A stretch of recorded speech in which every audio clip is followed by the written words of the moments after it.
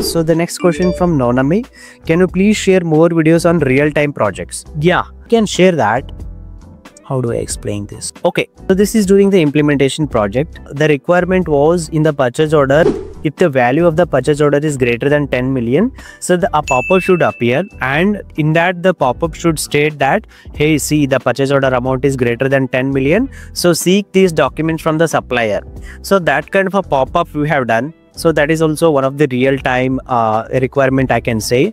So for that one, we have done an enhancement where if the we have given the validation, if the purchase order amount is greater than this much, that pop-up used to come, and they used to contact the supplier and get that documentation. Then they will proceed with the issuing that purchase order to the vendor. So this is one of the requirement. So one of the other issue I can face is building the reports. Building the reports in SAP is easy. Sometimes the data in the table will be huge, like MSEC tables or MKFTF tables. Basically the material document tables will be there, right?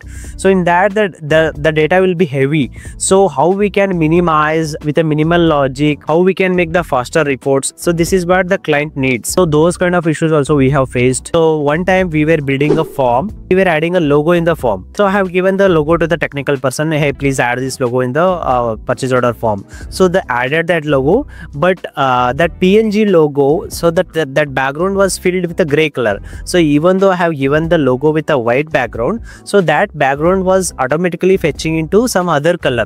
So we have identified that issue, and we got to know that the colors in that picture should be 256 RGB colors will be there. So it should be only equal to that color. If the colors will be even more or less, so then it will turn into a different color.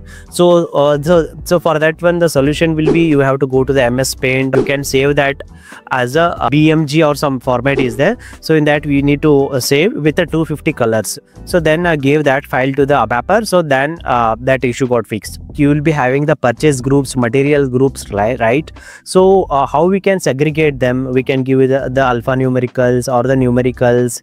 How you will do the nomenclatures, like for the plants or the profit center or the cost center. So whatever it is, so make sure you have a proper nomenclature. So I suggest to use a very simple and with a very short nomenclature. Do not use a lengthier nomenclature. In this video, I have picked some of your comments and I have tried to answer them.